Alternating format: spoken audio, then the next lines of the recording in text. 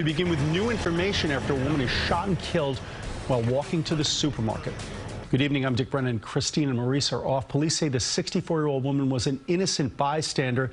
CBS 2's Tim McNicholas has obtained surveillance video, and police say it shows the suspects riding away.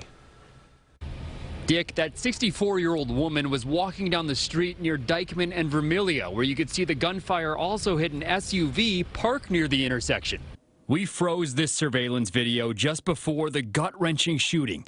This image shows the victim, Valeria Ortega, wheeling a cart down the street. Her husband says she was just heading to the store. Supermarket. Vicente Garcia says his son approached him in a panic after the shooting and said, "Look at my mother." Oh, it's a nightmare today. No good. Now the family is devastated. Oh my God.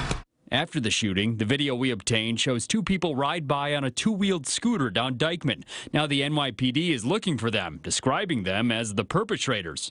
She was just walking. Amari Bohosa says he was leaving a medical clinic nearby when the shooting happened. We heard a big bang, and a lot of people rushing and running, and then we looked over, and it was the old lady she just dropped.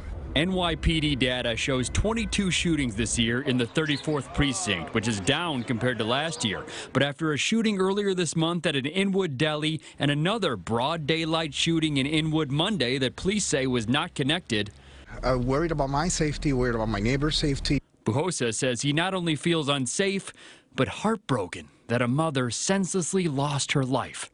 Tim McNicholas, CBS 2 News.